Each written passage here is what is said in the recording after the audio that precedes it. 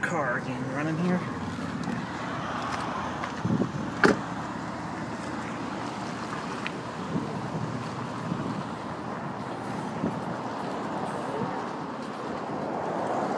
Officer, you're driving an unmarked vehicle. Are you a police officer? What's that? Are you a police officer, sir?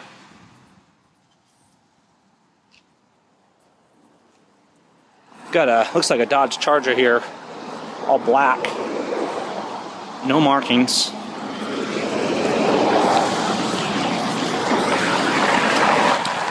With hidden lights on it. Let's check the number on it too. Keep our distance from the officer here. AHL L0816. Very ambiguous. The problem is, you know, they drive these cars. You don't know if your daughter, your sons, your wives are getting pulled over by a police officer or by somebody else. Can I see some ID, sir? You know who I am? No, I don't know who you are. I've never met you. Can I see some identification? What's that? Appreciate it. Are you aware that you guys aren't supposed to be using unmarked vehicles? You're Sage Schaefer? You're shaking pretty bad there, sir. You're shaking a little too. Are you all right? No. I've had too much coffee, probably. Well, I know the feeling. I like coffee too. I get it. I'm out here. Watch out. So you all done here? Can I just ask that you guys get some markings on this car according to RCW 46.08.065? You aware of the law? You said no, you're not going to follow the law? Oh, I do follow the law. Thank you. What? So, alright, I gotta go. Watch okay, you need to start getting this car marked. If I see you out here in this car again, we're gonna have another conversation. You understand, sir? Do you understand?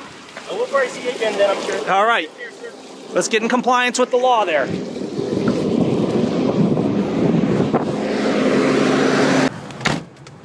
Folks, the total and complete disrespect from our public officials must be challenged. It must be challenged with principle. It must be challenged with courage. We cannot be silent.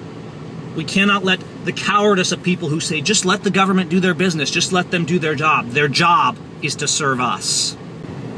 Now, for obvious safety and ethical reasons, the law in Washington State and in many other states says that police vehicles must be marked. In Washington State, the exemption is only for special undercover or investigative purposes, meaning not for pulling people over for speeding and burnout taillights. And the law is abundantly clear on this. Now, many agencies all over the place are ignoring this law so they can keep their taxation and revenue going strong.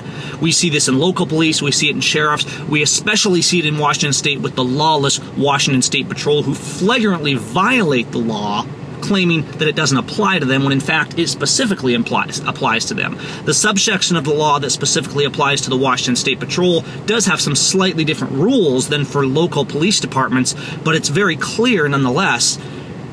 They say because there's an exemption or a possibility of an exemption made for traffic control vehicles that they don't have to mark their cars, except for that defies the whole context of the law, including the part that's directed at them. A traffic control vehicle is not a traffic enforcement vehicle. It's not pulling people over for speeding and burnout taillights and expired tabs. A traffic control vehicle is the vehicles you see leading you through construction zones or picking up cones on the side of the road or things like that.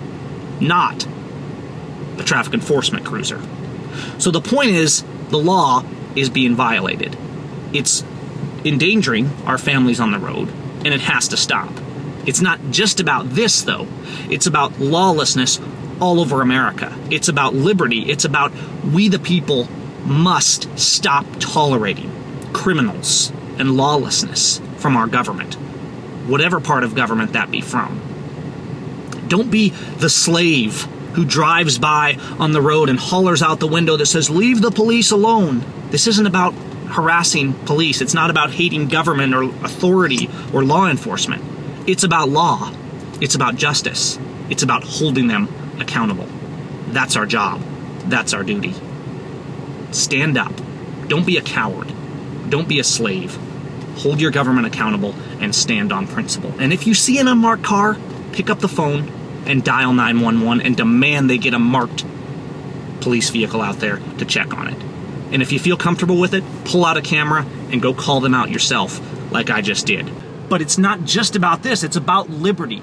It's about accountability. It's about these people violating the law all across America. It's about government, from our police to our public officials to our Congress to our courts, having no respect for law or justice. But you know whose fault it really is? It's ours. Because it's our job to stand up for what's right. It's our job to stand on principle.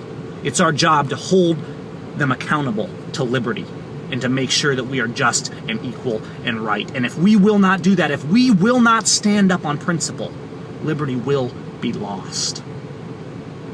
Start standing up. Start doing your job, America. Stop tolerating these lawless punks that think they can act with impunity and do whatever they want. Take care.